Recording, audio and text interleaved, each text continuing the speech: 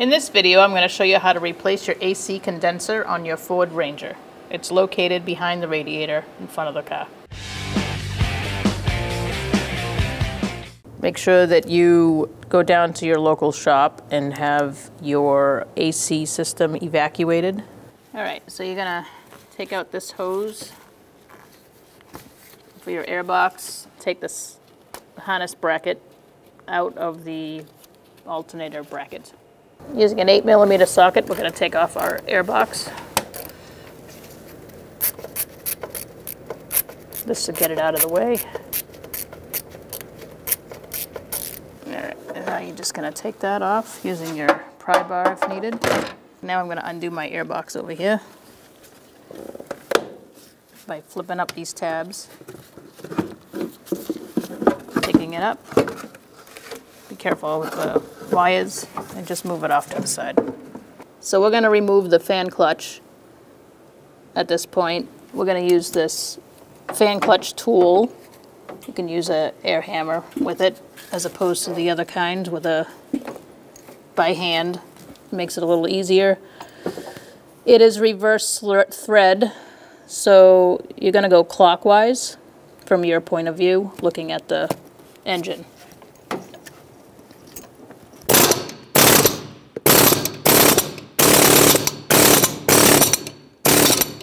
So once you get that loose, you can just go ahead and spin the fan off.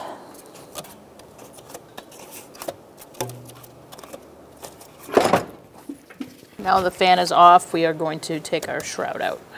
Using a 10mm socket, we're going to take out these bolts.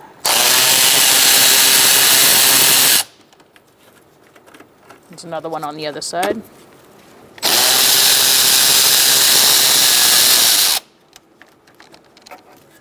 Next, we're going to take the fan and the shroud out at the same time. So you want one hand on your fan and one on the shroud. And you're going to pick it up and pull it out. Just be careful you don't hit your radiator. Alright, next we're going to use a 10mm again. And we're going to undo our 2 bolts for the radiator.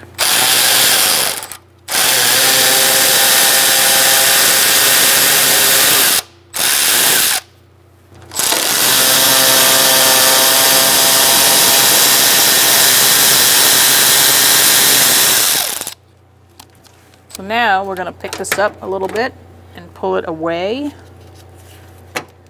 Just watch out for your transmission lines. Okay, so in order to get to this condenser in the back, we need to push our radiator forward. Just be gentle. Doesn't need a whole lot of force, but I am going to use a bungee cord to hold it away. Alright, using an 8mm, we are going to take out these brackets for the condenser.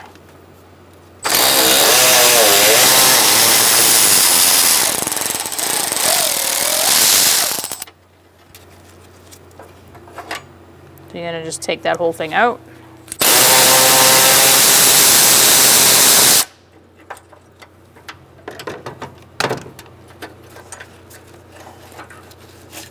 I'm going to use a 13mm socket and a swivel, and I'm going to disconnect my AC lines.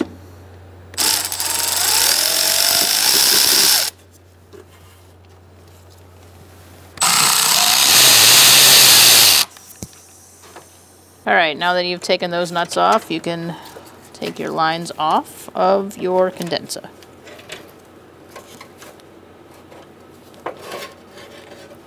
Alright, so now we're going to disconnect this one and just set that off to the side.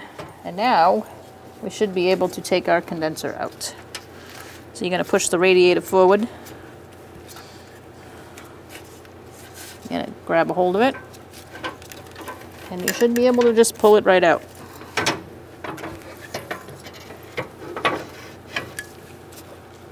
Be careful not to dent your radiator. Alright, so we're going to inspect our O-ring. These actually look pretty good. So I'm going to just put a little oil on them.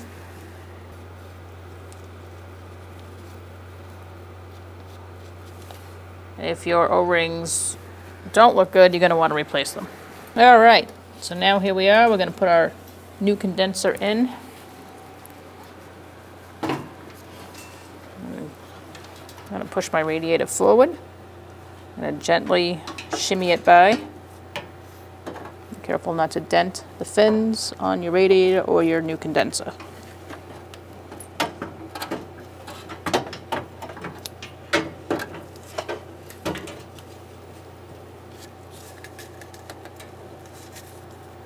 Alright, so that little square down there is where you're going to line up your bracket at the bottom of the condenser.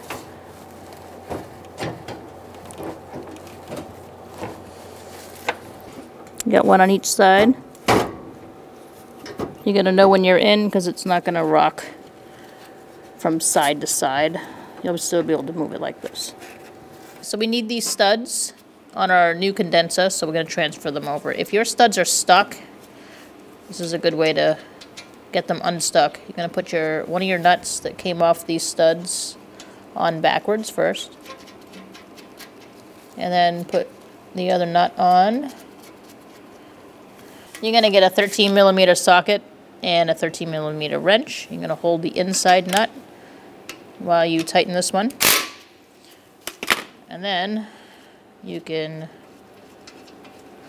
unscrew your stud. Now before I unscrew it completely, I'm going to hold it still and undo the nut.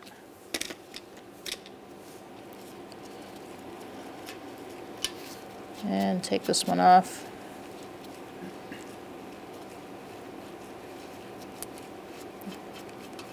And then you can take your stud out and transfer it to your new condenser.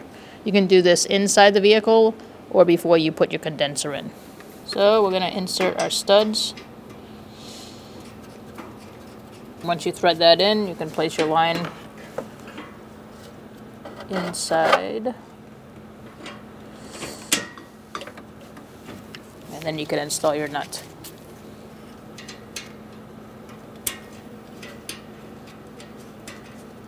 We are going to be torquing these to 6 foot-pounds or 71 inch-pounds.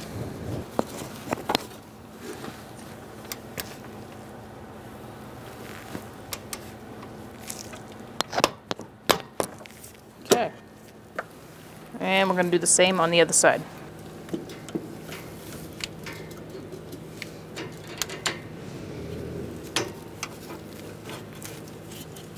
And now I'm going to install my nut. Alright, so we're going to snug this up and then torque it to 6 foot-pounds or 71 inch-pounds as well.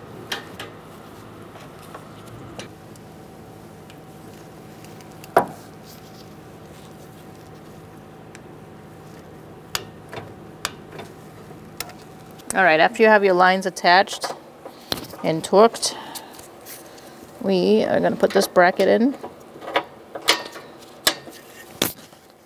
And you're going to put your bolt in. Using an 8mm socket, we're going to tighten up this bracket.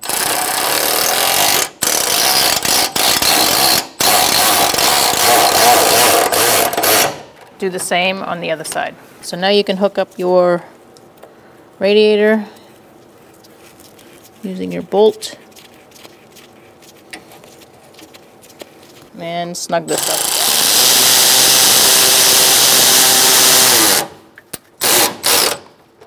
Once it's tight, go about 1/4 of a turn. Do the same on the other side. Alright, so now we're going to put our fan and shroud in together. Start it there. Hold my fan on the other side.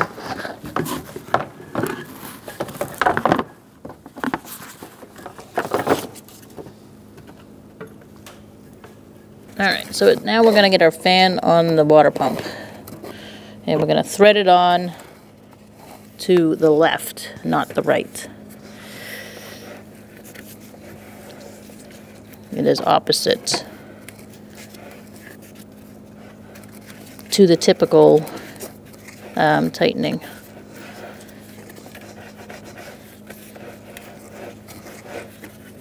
I'm going to use a 7/8. Our fan is pretty banged up, so your size may be different. But I'm going to use a 7/8 wrench because that's working for us.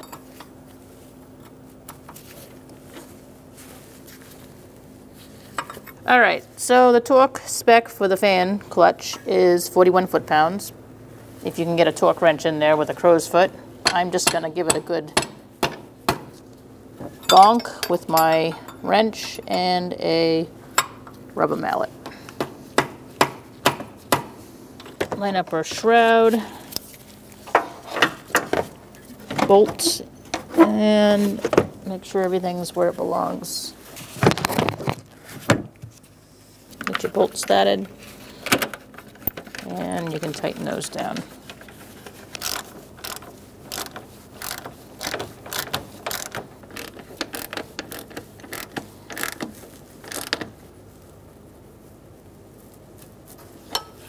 All right, so we can put our airbox back.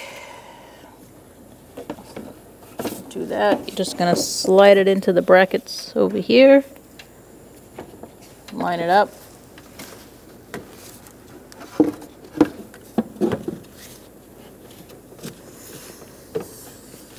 Put your accordion back on the throttle.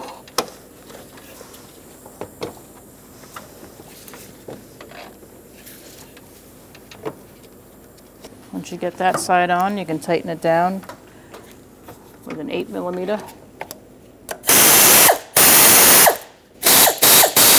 Make sure your airbox is locked in to the back bracket and push down on the tabs in the front. All right, now you're going to put this back in your alternator bracket, and you can put your hose back in your airbox tube. You're going to want to service your AC at this point, so go down to your local shop and have them service it, make sure that it checks for leaks, and make sure your AC is running cold. When only the best will do, demand TRQ. The only company that lets you view before you do. TRQ is committed to offering the highest quality aftermarket auto parts that are engineered for peace of mind. Thanks for using and viewing with TRQ.